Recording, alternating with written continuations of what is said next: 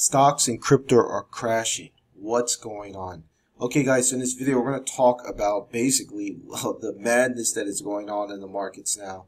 So as we can take a look here, we can see that the NASDAQ was down around 3%, okay, on Wednesday. And Bitcoin as well has crashed below the $29,000 support level. So actually, Bitcoin whales like Michael Saylor are actually in the red on their Bitcoin position. So there's a lot of things that are going on. It's been really crazy time right now. So we're just going to talk a little bit about what's exactly going on, some ways that you guys can protect yourselves, and what I think is going to happen throughout the rest of this month and this week and even in this year. So just to quickly, before I get into the video, guys, just remember that there is an old adage on Wall Street. It says sell in May and go away. So this could potentially be a little bit of what we're seeing. This is usually an annual thing where you see kind of investors just kind of head for the exits in May and kind of prepare for the summer, and then we kind of see things rebound in the fall season. But I think there's some other issues that are a lot deeper. So we're going to talk about those in this video. But the good news is that we've seen this before, okay?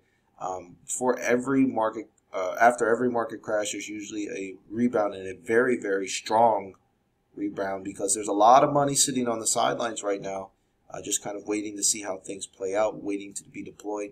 So let's get right into the video, guys. If you guys enjoy my content, please be sure to smash the red subscribe button and to hit the thumbs up as well. So things were looking kind of good actually as we opened in the morning, and then the CPI data came out showing that inflation was still at 8.3% in April, slightly down from March's 8.5%. So the increase in the rates has helped with inflation a bit.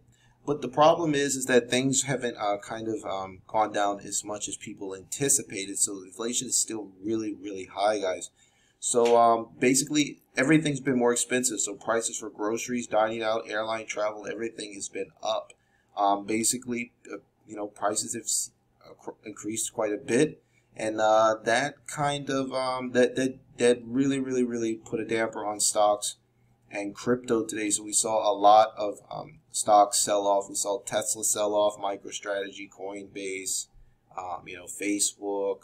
A lot of big tech stocks sold off, and of course crypto and the whole scandal going on with Terra and the UST stablecoin. So of course we have the Russia-Ukraine issue. We have lockdowns in Shanghai that have extended past an entire month. So there's just so many different things going on at the same time. It's really kind of hard to pinpoint one reason why markets are crashing, but this is definitely a difficult time just around the world in general. There's just so many different things happening at once.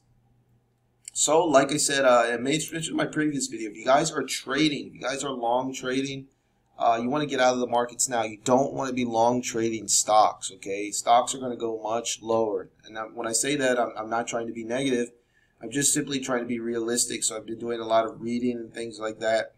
And basically, inflation and higher interest rates, okay, this is going to hurt the markets, okay? People usually do a lot of borrowing to get into the markets. And now you're just seeing a lot of issues, okay? People's, even their retirement savings are being hurt. A lot of baby boomers that retired in the last 12 months, I'm pretty sure they're looking at their brokerage accounts right now and wondering, do I have to go back to work? So this is just not a good time to go long on a lot of stocks, okay? Going long on stocks was crushing it during the pandemic. But as you can see here, if we take a look here, we back up a bit on the we look at the NASDAQ here, we can say that we're basically almost, okay, the NASDAQ is way down. So all of those basically pandemic gains, most of them have been wiped out. So now we're just trading right back around where we were in October 2020. Now, will we go all the way down to 7K? Who knows? But it just looks like a lot of the stocks that have been crushing it during the pandemic have all come back down to those pre-pandemic levels. So will the broader market come down? I don't know.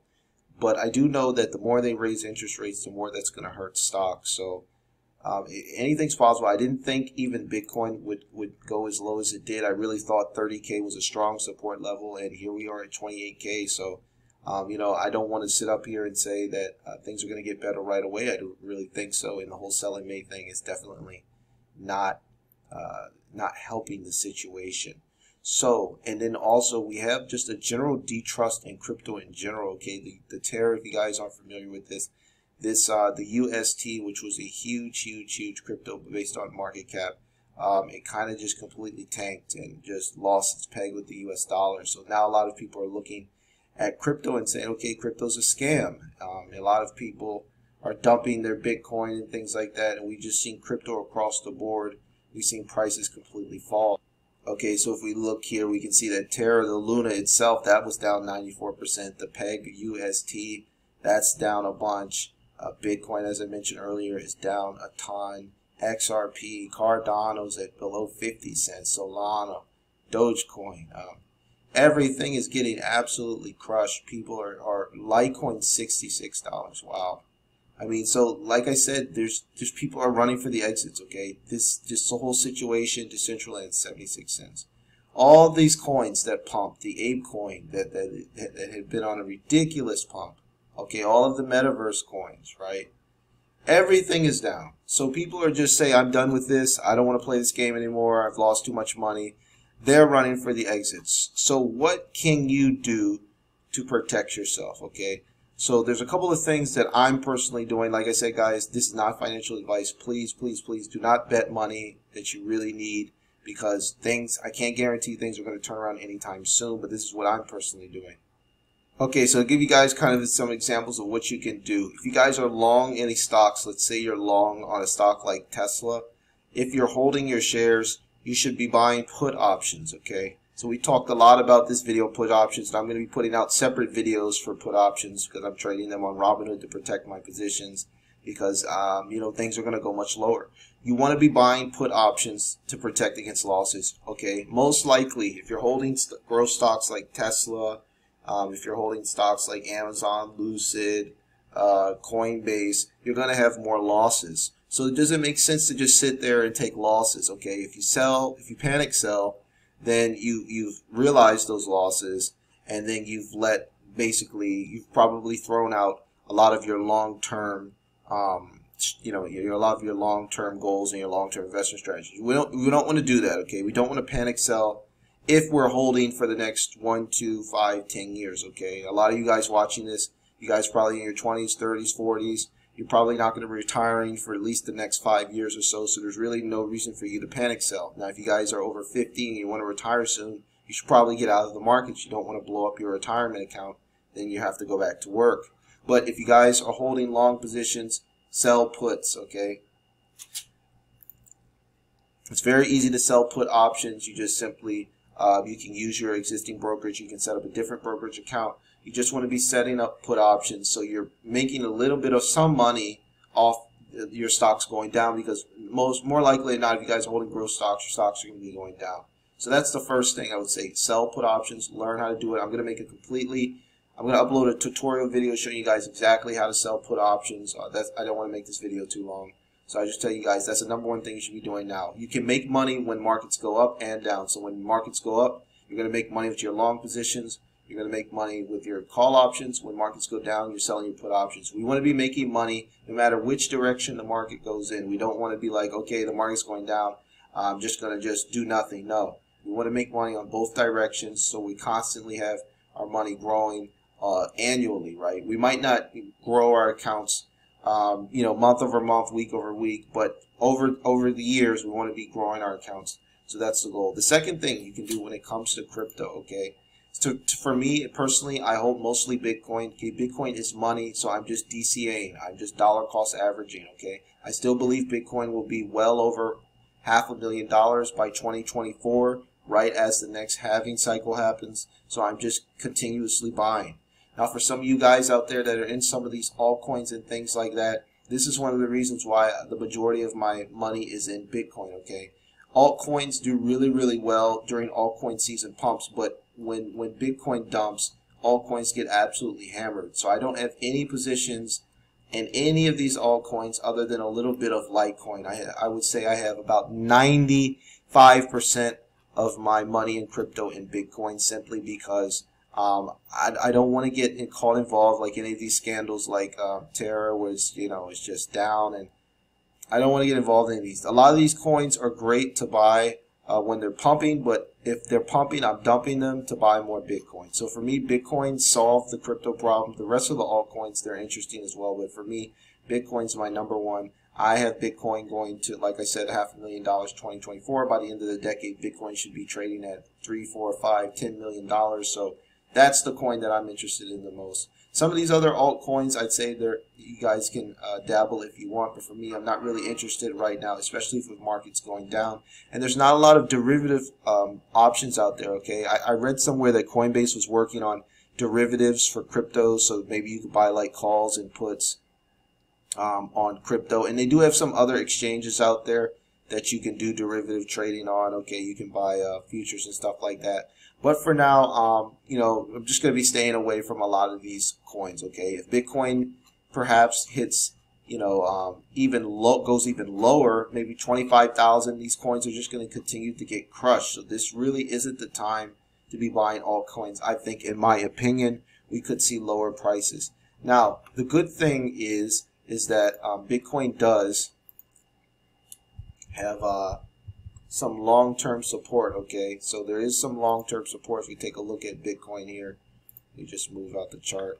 We can take a look here. That if you look here over the long term, okay, we see the long-term support levels of Bitcoin. We can see that Bitcoin was the long-term support back in 2017. It was at 20,000, and then right here at 28,000 is another kind of support level. So if Bitcoin breaks down below 28,000, we could be headed to much lower, 25,000, 24,000, 23,000. I don't think Bitcoin will hit 20K, but about 25K, if it breaks down what it looks like it will, is a strong possibility. So if Bitcoin continues going down, these altcoins will get cheaper. No reason to rush into these altcoins right now. And then the third thing I would say is really be honest about what your goals are, okay? If your goals are to make money and trade, you need to short or get into put options. You can't go long here. This is just not the right environment. There's too many problems, okay? There's too many issues going on. Long is not working right now. So long was working during the pandemic. Now that we're coming out of the pandemic, what's working is short and put. And then the final thing I would say is, take care of yourselves, guys. Don't get too emotional over this, okay? Market swings are normal. I know personally I'm down 60, 70, 80% in some of my positions, and it's really tough because I like a lot of these stocks long term. I really believe that they're going to turn around and good things are going to happen, but it's just not happening right now. So I think emotional health is really important in these kind of current times with the markets doing what they are. Okay, just kind of taking care of yourself, making sure you're not, losing sleep and not eating, you're eating properly and things like that. This is a really important time because a lot of people, as I mentioned earlier, you guys haven't really experienced a down market. So for a lot of you guys, your first time investors during the pandemic, this is the first time you've experienced a bear market, and bear markets suck. They're not fun, but it's part of the game, right? Just like if you play in the NBA, you're playing the NFL, you're not going to go undefeated, most likely. Okay, it's happened before, like with the Dolphins, but going undefeated and things like that, winning all 82 games in the NBA is just impossible. So these are just some of the growing pains and the losses that we're going to take as investors. But I really believe things are going to turn around in 2023. So the next 6 months is going to be tough. So I'm going to be uploading a lot more content because right now I think a lot of people are looking at their portfolios and thinking, damn, what happened? And, things are getting rough. So, like I said, I hope you guys enjoyed this video. I'll be wrapping things up. I hope to give you guys a little bit of clarity. Let's see what happens throughout the next little week. May is always a tough month. People really, really like to dump. So, let's see what happens, guys. If you guys enjoyed this video, please subscribe to my channel. Give me a thumbs up. And be sure to check out some of the links in the description below. I'm going to be uploading more videos, so be sure to subscribe as well. So that's it. Until next time, guys. Take care.